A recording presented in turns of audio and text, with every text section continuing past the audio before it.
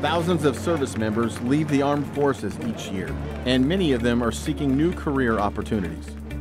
The United States Department of Agriculture is stepping up to help. Farming and agriculture is a lifestyle, just like military's lifestyle.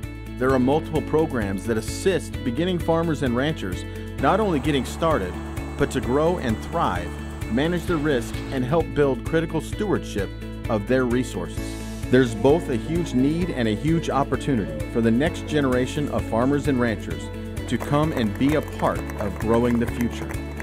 Veterans in particular have the skill set and work ethic that is directly at the heart of what it takes to make a good farmer or rancher. Farmers like Navy veteran Lenny Miles Jr. carry the responsibility for growing food, which he does on his family farm with his father and grandfather. If you're interested in owning or operating a farm, Lenny has this to say. It's endless possibilities of where you could go as a career in agriculture or farming, and you just feel responsible to present good product for consumers and compelled to take care of the land. Farmers and ranchers understand that the land is a resource to be protected and enhanced. Lenny uses farm loans from USDA's Farm Service Agency and participates in the Conservation Reserve Program and the Conservation Reserve Enhancement Program to improve wildlife habitat and erosion control. So with the CRP and CREP programs, we take traditionally unproductive land out of farming production and put into conservation. It's important to be a good steward of land and be a responsible farmer.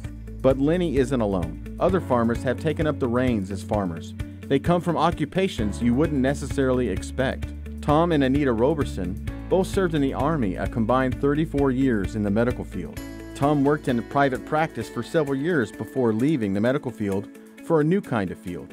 As beginning farmers, the couple then worked on their passion in farming, and not too long after, they were operating their own farm. If you want to get into farming, the only excuse that you have is yourself, because the resources are there.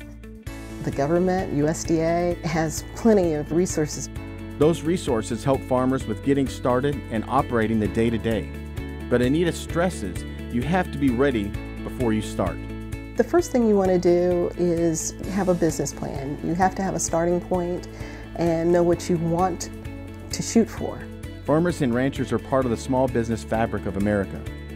The USDA has teamed up with SCORE, a nonprofit resource partner of the Small Business Administration, to connect farmers, ranchers, and other small business owners with free business mentors. The Small Farm Outreach Program, they have a wonderful beginning farmer and rancher program.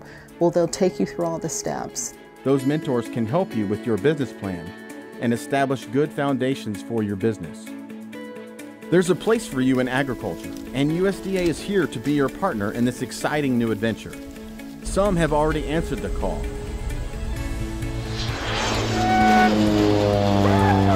Come talk to us today.